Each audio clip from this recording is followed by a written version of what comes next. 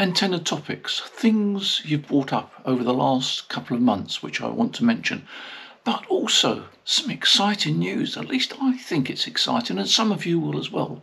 We're disposing of our museum at our Portsmouth warehouse, and it's my personal museum, and I'm disposing of that mainly on auction on eBay. And below this video I've put a link to the eBay auction site, so take a look. Some interesting goodies there, particularly if you're my age.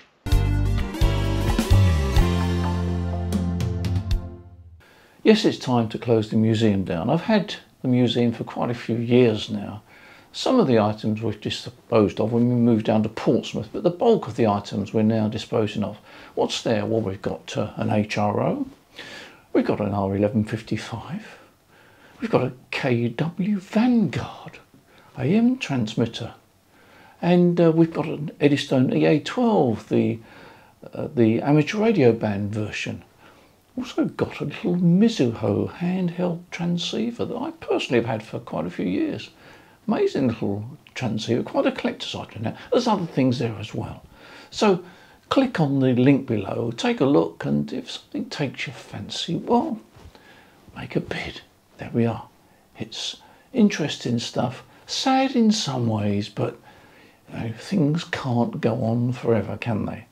And I haven't got room in my garage, and Portsmouth warehouse is closing down, so I need a new home for these goodies. So antenna topic, where should we start? Well, let's start with the 9-to-1 Unknown. You know, I've had so many comments and questions about the 9-to-1 Unknown. It's one of these Marmite things, really. You either like them or you don't like them. Some people swear by them and some people swear at them. Basically, it's designed for end-fed antennas, and the assumption really is, I think, that if you have an antenna which has got a medium impedance on several bands, then the 9-to-1 Unknown will match it, and it gives you several bands coverage. That's the theory behind it. I've never been totally convinced, but a lot of people have had success with it, and I think really it comes down to the length of the antenna. You need to adjust the antenna length in order to get the best out of the 9-to-1 Unknown. So as I say, the Unknown is looking for a medium impedance, so you want to avoid a quarter wavelength of wire on the lowest band because that will be a low impedance, it's too low. You also want to avoid a high impedance, which would be a half wavelength of wire on the lowest band. So basically you're looking for a 3/8 wavelength of wire on the lowest band. That's a sort of a medium impedance, and that's the sort of thing that a 9-to-1 Unknown likes. So if you start off with a 3/8 wavelength on the lowest band, that's a good starting point, and then you can fiddle about on the other bands and make some minor adjustments, see how you get on. If you want to do a quick check on ham radio conditions, here's a handy little website to click onto. I'll put a link below this video so you can check it out for yourself on a daily basis. Let's talk about stealth antennas. Antennas that you can't install because you haven't got a mast. Well, you know, you can. By the way, this is summertime. Would you believe it? It's actually just stopped raining. We've had the wettest summer for ages. Anyway, never mind. You can still get out in the garden when it stops raining. Stealth antennas, antennas in gardens where you haven't got a mast, you can get away with it. What you do is you use an end-fed half wave. The reason it's end-fed is because it's easier to feed with coax. You don't want a dipole halfway down the garden with all the shrubs in the way, because the shrubs can be the support for your antenna. Let's say you want to get on 20 metres, you've got a fairly short garden. Well, probably you can squeeze in 10 metres of wire. That's a half wave on 20 metres. And say you've got it, I don't know, 2.5 metres above the ground in the shrubs and so forth. Can't be seen. But that will give you signals, it will work. Don't run away with the idea you've got to have high masts to radiate on the HF bands. What you will find is you'll get more short distance signals, you'll get short skip. You'll get on 40 metres, 100, 150, 200 miles. On the 20-metre band, you'll work easily into Europe. I'm talking about G stations, of course, stations based in the UK. So don't despair. you can get away with a horizontal wire only about 2 or 2.5 metres above the ground, run it through the shrubs. Now, you will find that because it's fairly low, it will tend to be too long. If you measure a half wave, you'll find that when you measure the VSWR, you'll probably find the resonance is a bit lower than the 40 metre band or the 20 metre band. Just shorten it until you get a decent SWR. Now, if you can get 20 metres of wire down the garden, and it doesn't have to be in a straight line, you can go round the garden, get it around the garden, check the VSWR, and I think you'll be pleasantly surprised, because 20 metres of wire will give you 40, 20, 15 and 10. If all else fails, okay, 10 metres of wire, half wave on 20 metres, run it down the garden, bend it round if you need to, that'll give you 20 metres and 10 metres. You'll have a lot of fun. So if you think you can't get on the HF bands because masts are banned, don't despair. Amateur radio is all about doing what you can, having fun with what you've got. Don't worry about what others are doing. You have fun with what you've got. That's my motto. Amateur radio, have fun with what you've got and treat it as a challenge. Coming soon, a review on this great dual band radio. Great for beginners, budget class.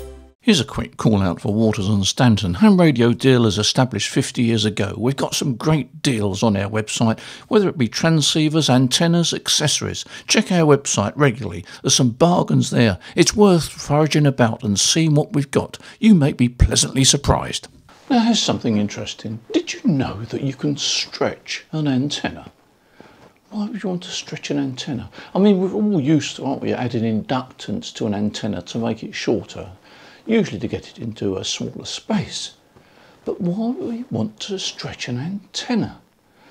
What you can do with an antenna is to actually make it longer, but yet it tunes to a lower frequency. Let me explain a way that has been used very recently for end-fed half waves. Now, we all know, well, a lot of you know, that an end-fed half wave basically works on its harmonics. And if we've got a long enough garden, we can actually put out an 80 metre half wave. An 80 metre half wave is 40 metres long. And that's great. It works on its harmonics. If we have an 80 metre antenna that's tuned to 3.5 megahertz, it's resonant on 7, it's resonant on 14 megahertz, 21 megahertz and 28 megahertz. That's great, isn't it? Well, it's not actually.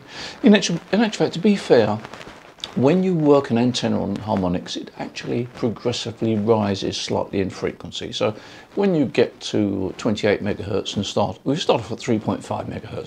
When you get to 28 megahertz, it's actually more likely to be about 28.3 or something like that. That's okay. But wait a minute. If you're like most and you want to operate sideband on 80 metres, you're not interested in having an antenna resonant at 3.5 megahertz, are you? It's great if you're a CW operator. But if you're an SSB operator, you're likely to want the antenna to resonate about 3.7.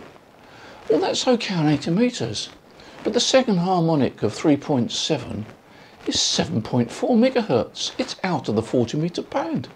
It gets even worse on 20 metres. It's 14.8 megahertz. And on the 28 or 10 metre band, it's almost out of the band. It's about 29.6 megahertz.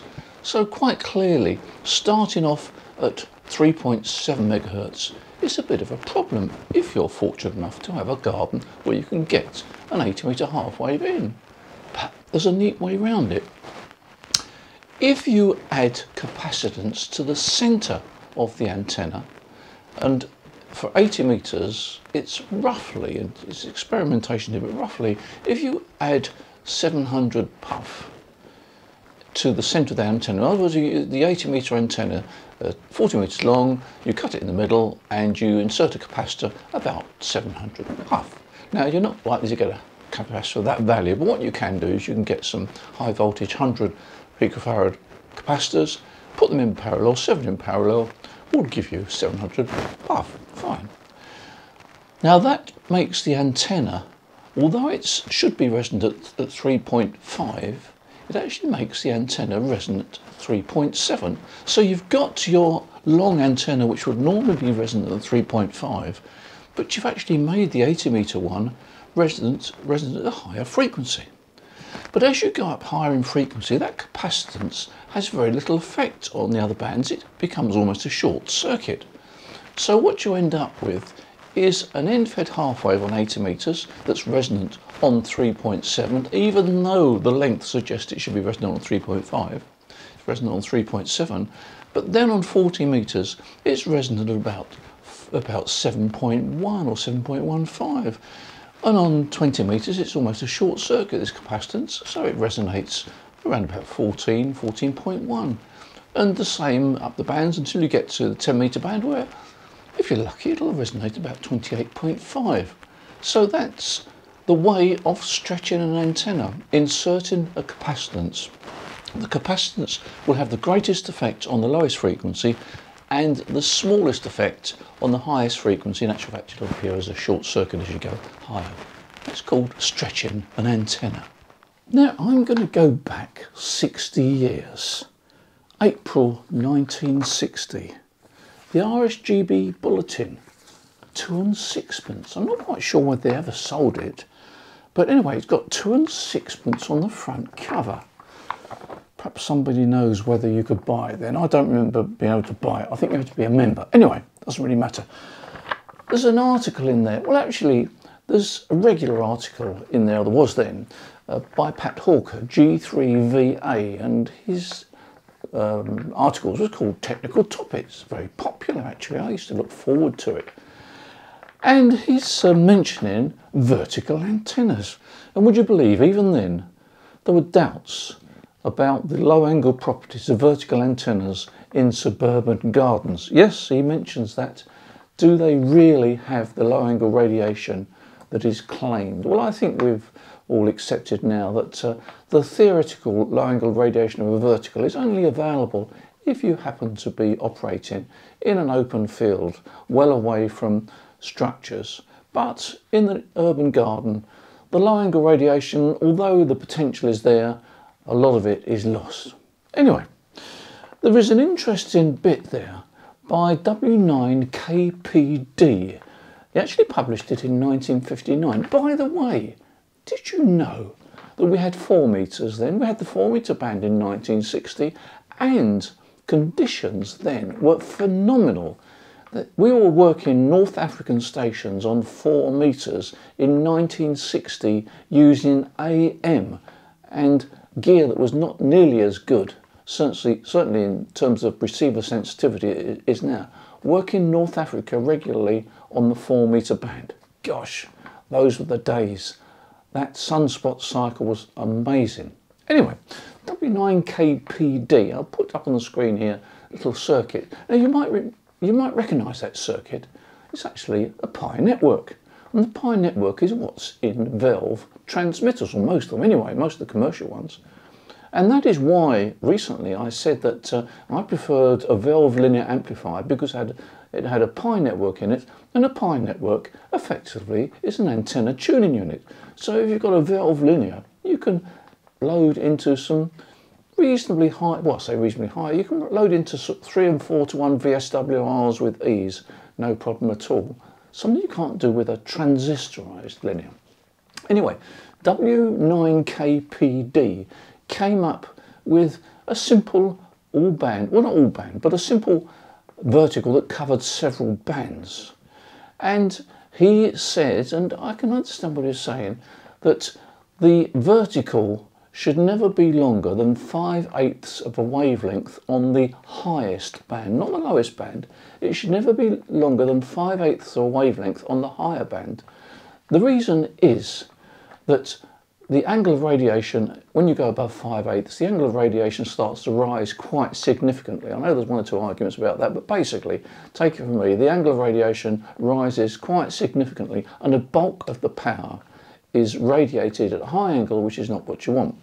So if the rule of thumb, which he suggested, you should use a 5/8 antenna on the highest band, and then use a matching network at its base, in this case, a Pi network. And a Pi network can actually match very high impedances indeed if you have the right values.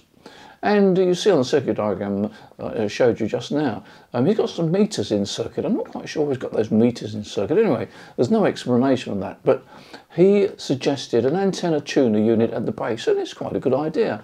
A remote antenna tuner at the base. The antenna is 5/8 of wavelength on the highest frequency band, and that means to say that the antenna is all in old money about 20 foot high, 20 foot high, which means to say it's roughly a 5/8 on 10 meters. And as the frequency comes lower, so the impedance gets easier and easier to match, and even on 40 meters, it will work quite well. After all, it's over half size, and a half size antenna, vertical antenna, will still work very well, very efficiently. So a simple antenna, K9 KPD, in November 1959, would you believe? Give it a try, give it a try. It might be just what you want. Trouble is, of course, you're going to have almost certainly a commercial antenna tuner at the base, but they're available. Give it a try and see how you get on. So, several interesting antenna topics. I hope you found it interesting. Thank you for your support, by the way. Don't forget to press the subscribe button, and also thank you for supporting Waters and Stanton, and it's much appreciated. And also, of course, supporting this channel, and keep your comments coming. It's very interesting to read about them. It's quite surprising how as you get older, you tend to make assumptions, and sometimes I find that I've got to go back and think, wait a minute, I didn't explain that as clearly as I should, because I assumed that everybody knew, but not everybody does know, particularly newcomers. So I do appreciate your comments, and in the meantime, enjoy your ham radio. You take care, and as usual, I'll see you in the next video. Bye for now.